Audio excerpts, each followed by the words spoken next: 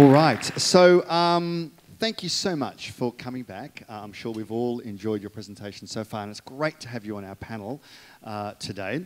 So to give some context and background before we start this discussion, a definition of procrastination is putting off activities that were planned or scheduled for activities that are of a lesser importance.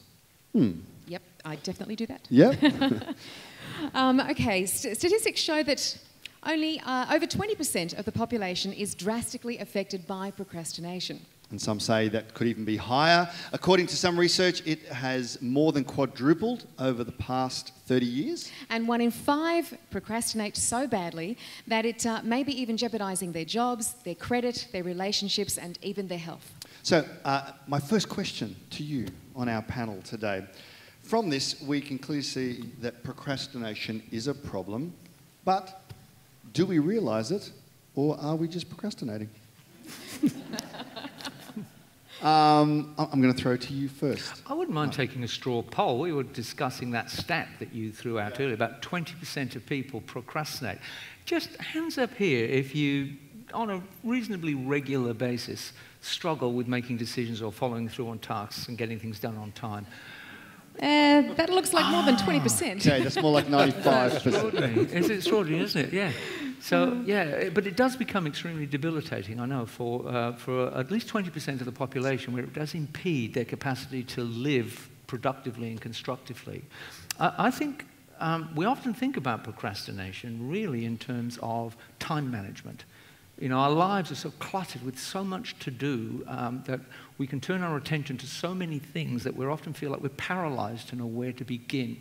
And sometimes I think that masks the real underlying challenge that we face, because I'm convinced that procrastination is much more to do with how we manage our moods than it has to do with how we manage our time. You know, when you think about it, most of us, when we face a task that we put off, in a way, we're kind of almost waiting for our mood to be right. You know, we feel like it, we'll get on with it, and for some reason we face it, and it doesn't just feel like we're in the mood for it. And the second assumption we have is that sometime in the future that mood will change, and then we can address it.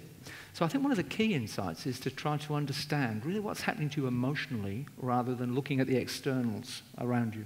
Richard, I imagine in your sphere of expertise, there would be, like many of us, lots to do. Do you put a lot off?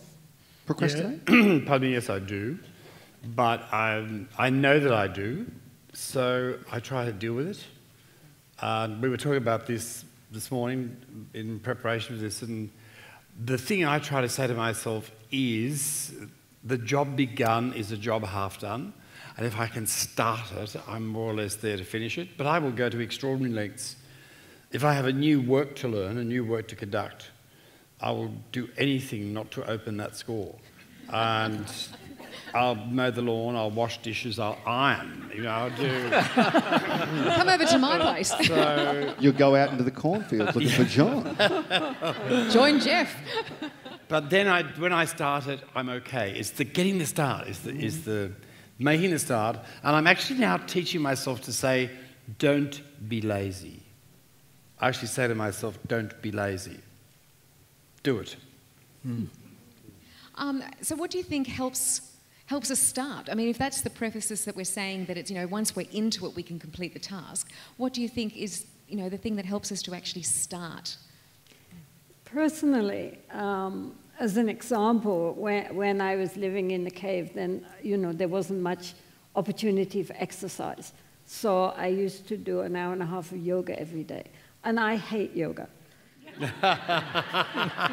And not that I don't know it's good for you, of course. That's why I did it. But nonetheless, I learned that the first thing is never to ask yourself, do I feel like it? Because we know what the answer to that will be. So you just don't ask. You know, whatever the situation, you put down your yoga mat and you just start. Because as soon as we ask ourselves if we feel like it, we're lost. Yeah, lovely.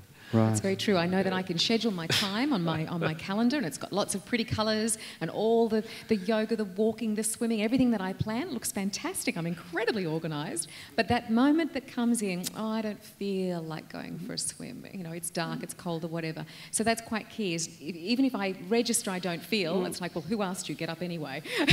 So just go past the feeling and not respond to that. Don't ask that question. Don't ask the question. Does it come down to routine?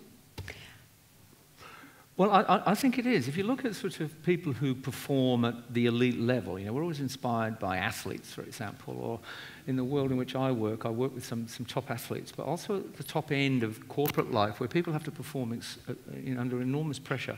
I've learned from them, I suppose, that none of them really wait until they're inspired to get on. They've established over the course of life a series of practices or, you know, habits. And it's almost like they're on automatic pilot. They have a very clear vision of what it is they're trying to achieve, but on the day-to-day, quotidian, daily grind, there's a series of habits. And I think, you know, for us to imagine that we wait for inspiration each time we commit to a task that's unpleasant. And I like Richard's point, actually, because it really is borne out by, back in the 1920s, the Zeigarnik effect. This Russian psychologist noticed that if you give people puzzles and you interrupt them halfway through before they finish them and tell people to stop, 90% of people will continue the puzzle to the end. There's something that triggers in the brain once you get started that you want to see it through. And I thought you put it quite well there. And I think that's true. So I think it is about getting started. And then the second thing, I think it's about establishing ritual and habit rather than waiting for inspiration. I was just going to say, for all the reasons that we might procrastinate, what I'm hearing, do most of those probably come from within as opposed to forces outside of our control? Yeah? Definitely, there's no one else to blame but me. I mean, if I don't do something, it's not somebody else's fault. It's going to be my fault. I think Martyn's point about practicing is really interesting, like a really interesting thing, because although I don't practice, I'm not a professional pianist in the sense of a concert pianist, but if I don't play now, I'd nearly go mad. I have to do it now. And if I have a couple of days where I don't actually touch a keyboard, I'm very, very touchy. So that's a habit of actually playing the keyboard, playing music all the time. And it's a very interesting, I think it was Solomon, concert pianist Solomon, who said, talking about practice and how important it was, talking to a group of students about practicing. It's the most difficult thing with children and music, is practice. So Solomon said, if I don't practice for one day, I know. If I don't practice for 2 days, my fingers know. If I don't practice for 3 days, the world knows. That's good. So it was a practice. This thing about practice is right. Think of all those kids who get up at 4:30 in the morning and go up and down swimming pools before school. Good luck to them. But I mean, they're dedicated. They practice. They do things. They practice. They put in the hard yards. Yeah, but that's because they like it. And that's because they have an interest. Yes. I think a lot of our procrastination is dealing with things which we know we should do, that in our heart of heart we don't really want to do. And so we have to motivate ourselves. Whereas for things which we really love to do, nobody has to make us. We just, you know, do it, even if outwardly other people might think that, how can you do that?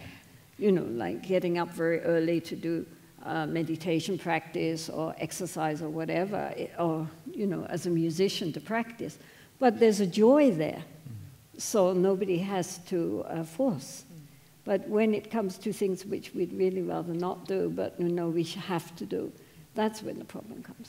Tenzin, you mentioned earlier when we were speaking before that when you have a sense of community around doing the activity, such as meditating at 5 in the morning, that it becomes an easier task to do because there is a group energy involved. Well, there's no personal choice. I mean, we were talking earlier, and I was saying that, for example, in our nunnery, which is mostly young girls and teenagers and girls in their 20s, they have to get up at 5 o'clock in the morning and do an hour's ritual and then half an hour of meditation and then half an hour of yoga before breakfast. Nobody asks them if they feel like it. And so they do it, because everybody does it, and it's not a question of choice. That makes life much easier. But when we're by ourselves and we have to motivate ourselves, it gets more difficult. So would you say, I'm just having a look through here, Martyn, perhaps you can answer this one. Are there diagnosed conditions in which procrastination is an actual symptom of, when you get into the whole mental health side of things? Yeah, I think so. I think it's a feature of certain conditions. For example, the 20% that you mentioned, very often the people who fall into that category suffer from some form of anxiety disorder to some degree, either at the obsessive compulsive end, you know, where we may have perfectionist tendencies, and so that feeds into procrastination because we really don't believe that we can complete the task to the standard that we need it to be completed at. And as a consequence, we avoid, and the anxiety associated with completing it primarily may be because it will confirm that we may not be as competent as we might be. So you see it in that way, I think. I think you also see it in the obsessive compulsive mind as well, when people find decision-making quite difficult. They're almost looking for a template that they can put over life that will prescribe what to do so that I'm absolved of responsibility of choice. And so then it becomes a sort of struggle of the will, I think, and we often think about procrastination as willpower and discipline. I'm inspired by Jetsunma, really, because I'm not a big believer in discipline. I've really found it quite difficult, you know. And I like the idea that this emerges from within, I think, but that you need social support, which then makes it much easier to commit. The other sort of spectrum of disorder I think we see it emerge in is in the mood disorders or in depression. People almost get disengaged from that source of vitality inside themselves, from basic ego strength, I suppose. And as a consequence, they find it very hard to initiate.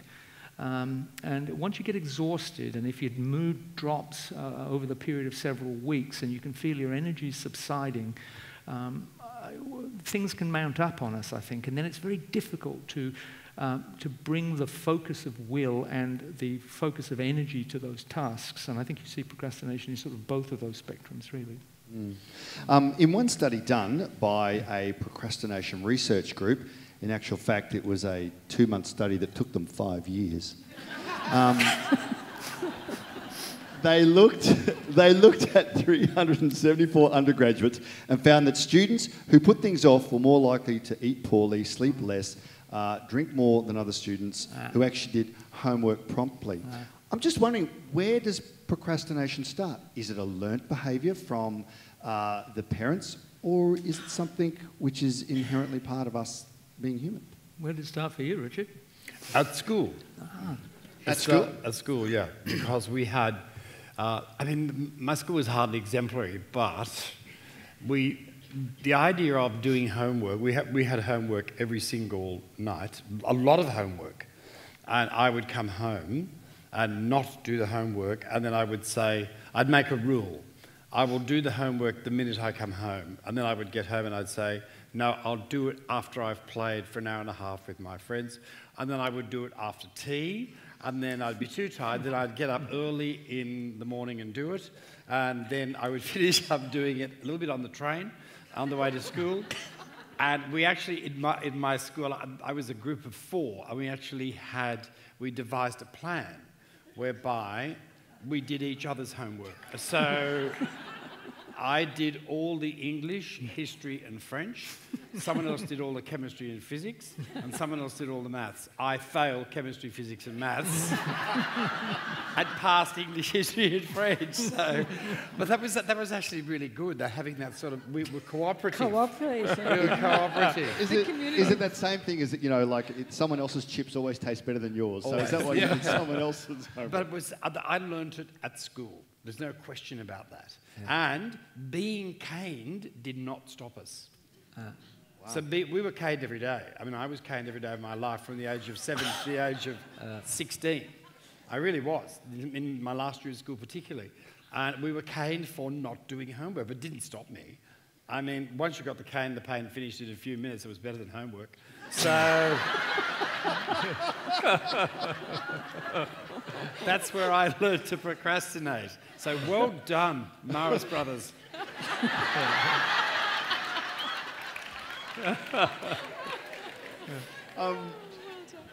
Tenzin, from a spiritual point of view, where does procrastination start? Or Well, we hope it doesn't start. right. I think one of the points is what was mentioned before, that one can get into, there's a certain commitment. For example, the most procrastination is for people wanting to get up and meditate or do their practice or to study. And so that if one has a commitment to do that, especially if you're having a hard time, then to take a commitment in front of somebody you really respect, so that you make a commitment that you're going to get up, say at 3 o'clock in the morning or 5 or 6 or whenever, and do a certain amount of practice. Then, as you're saying, once you get started, then it becomes easier, and it becomes a habit, because we have the habit to procrastinate, but we can also have the habit to go forward and do things even if inwardly one doesn't really want to do it. So it's a matter again of creating, a pattern. We get into negative patterns. We can also create positive patterns. Do you think the payoff of the ritual of doing it again and again, that eventually we begin to feel the benefit, so therefore the procrastination is less, because it's like, well, actually I'm feeling better and I have more energy by the end of the day, which reinforces that getting up early? Or, do you think the payoff actually helps to put off the procrastination? Yes, I think so. But also because, as I say, if you're in a situation where you don't have a choice, like in a monastic situation where you have to do this, it's not, they're not asking you, this is what you do, then you get on a roll, and you don't question it, and it's what you do. And then, as you say, because then you get the benefits which come from regular practice, regular studies, regular whatever. And so inside you feel that kind of peacefulness and joy from living that kind of regular life and not having a backlog of all the things that you should be doing that you're not doing. And I think this is one of the reasons why the Buddha himself always praised good companionship. Because if we have friends who say, oh no, don't bother to do, let's go out and have fun, and then you're persuaded away from what you should be doing. But if you have friends who say, oh, let's all come together and we'll study together and we'll practice together, and how's your practice going on, and encouraging us in having a positive lifestyle, then that can be very supportive. I was just thinking back to when you spoke at the start of the day, and you said that lots of people come into our life to help us practice.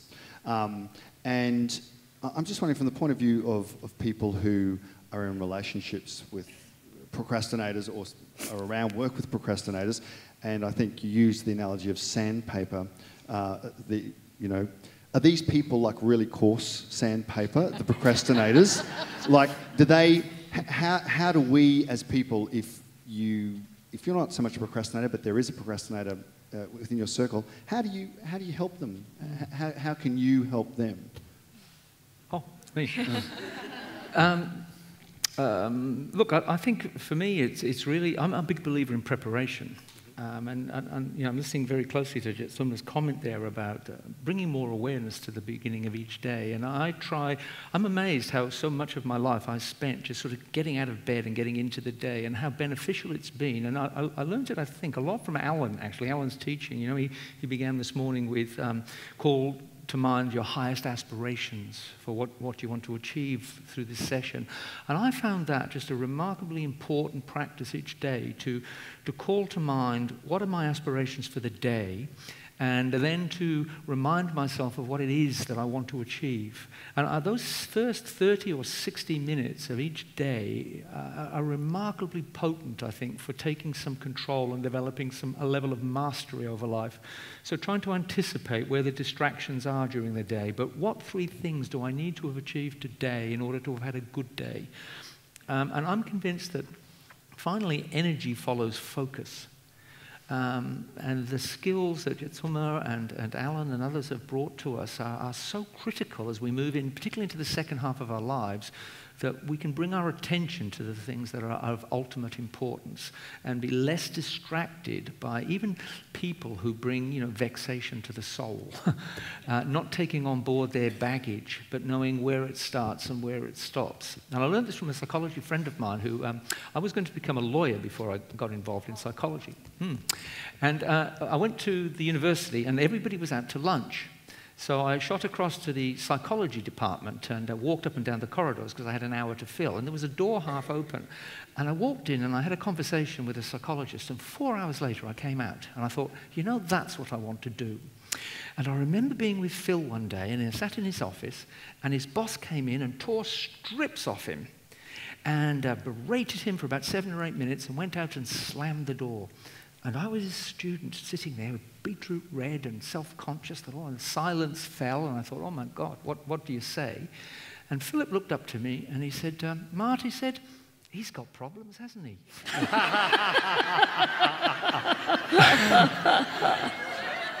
And in that moment, I thought, that's what I want to be like. Not really taking it on. And I think these skills need to be cultivated over time so that we don't buy in to lots of the toxins and the things which distract us from the things which are ultimately important to us. So I'm a big believer in preparing the mind at the beginning each day.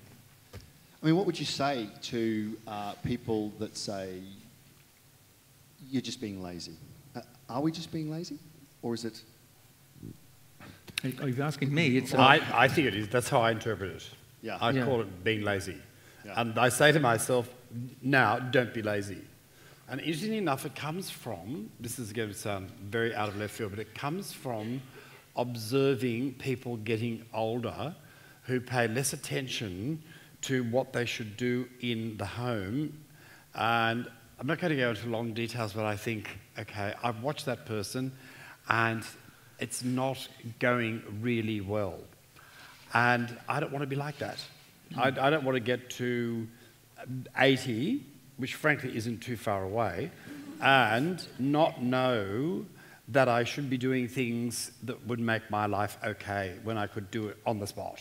And it's as simple as wiping a glass up, or making sure the kitchen's clean, or making sure that things are organised. And I say to myself, don't be lazy, and it helps if you're OCD, which I am, okay? So, and it actually drives my wife insane. My wife goes mad because I have a routine in the day that is breathtaking, and nobody can deflect me. So breakfast happens at lightning speed the same way every single day. And my wife stopped after 43 years. She just accepts it. But I say to myself, don't be lazy. That's how I describe it. Yeah. For me, I can't solve anyone else's problem in that area. And for my students, when I have students who are like this, I'm actually very good at helping them overcome that, which is, I know it's weird, but it's absolutely true. It's called fear. So that's it. Yeah. Yeah. That wouldn't be your prescription, fear and... No. I'm very good at encouraging kids to produce work. Yeah. Because you get the best from a kid, and it's not about procrastination, but it's about letting a kid know that it can be done to some extent. It mightn't always be fabulous, and even if you fail at the task the first time, that doesn't make you a failure. It means we're going to learn something from that task. Well, you put your finger on something there, haven't you? Because what I think often feels like laziness, I'm not convinced. I grew up in a situation where I was accused of being lazy all my life. And I thought, I'm not lazy. I think it's a lot more to do with anxiety, this sort of fear that we have. And that once you do tap in and you remove the fear, I find students and people just really buy into the excitement, really, of what they are capable of and what they can achieve. And I imagine that you're very good at that, to be honest. Yeah. Well, I like to think I can get the best from people in that circumstance. Yeah. And also in the lesson circumstance, it's about empowering the child, or empowering the child to feel that what the child has to say, I'm actually interested in. Even if it's rubbish, I'm interested in. No, but it's really important. I mean, getting kids to speak is really important. You don't want to say no. You don't want to stop the thought process. You're happy to take the thoughts, even if it amounts to a pooling of ignorance. But you want them to give stuff. You want them to do that. And a lot of them, this fear thing comes out a lot in that. I know it's got a little bit off procrastination, but the fear thing is part of that. But what you're saying there is you have the belief, and you speak or see the belief in them, and that probably pulls them out of procrastination, in a sense, yeah? Yeah, Yeah. I think so. Yeah.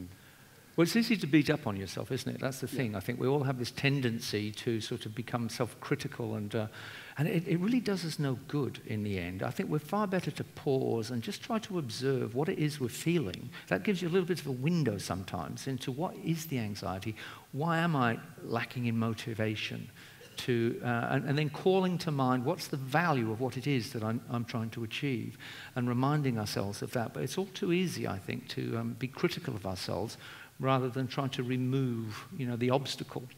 So we procrastinate about looking at what the issue is. That's it, yeah. So, and if we don't identify the anxiety that's preventing us, then we can't unlock it.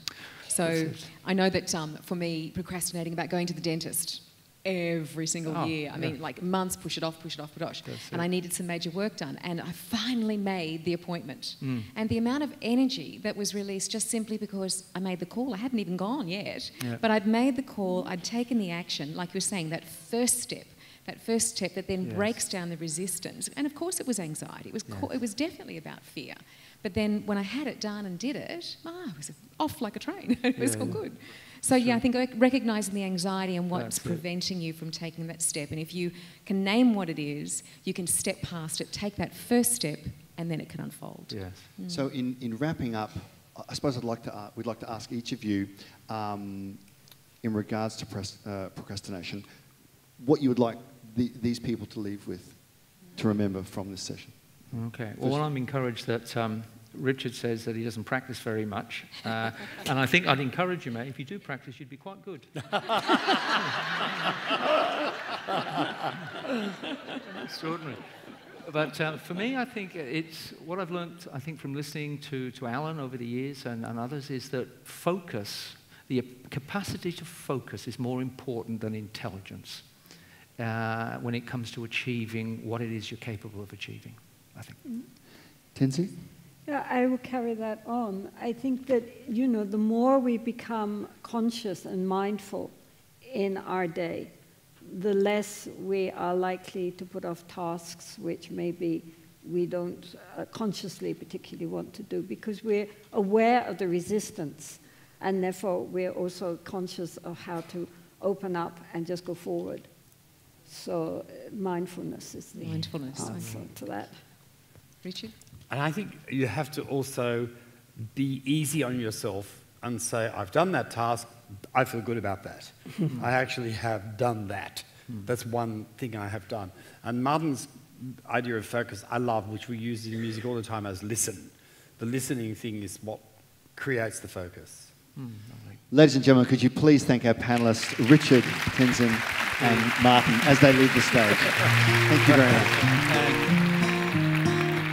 By the time we're 60, more than 90% of us will have known someone close to us who has suffered from some sort of a neurological disorder. You all know you're not going to live forever. There's only one way into this life and one way out. I cannot prove to you anymore that anything is possible. Talk about the marvelous thing that we now understand about our brains. It gets so much better.